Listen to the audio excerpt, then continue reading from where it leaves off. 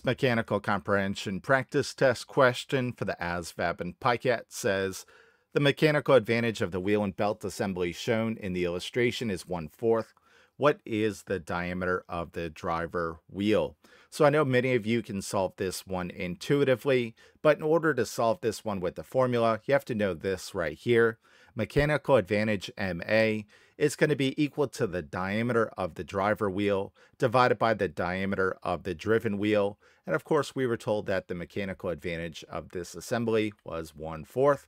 So let's go ahead and plug in 1/4 for MA. This becomes 1/4 equals, what is the diameter of the driver wheel? That's unknown, so let's call it X. What is the diameter of the driven wheel? It's right here. You can see that it's 12. All we have to do is solve this equation for X, and to do that, we're going to use cross multiplication. 4 times X is 4X. 1 times 12 is 12. Divide both sides by 4 to get X by itself. This says X equals 12 divided by 4, which is 3. So we can see that the diameter of the driver wheel is going to be 3 inches. Guys, I have everything you need to pass this section of the ASVAB available for free on my YouTube channel.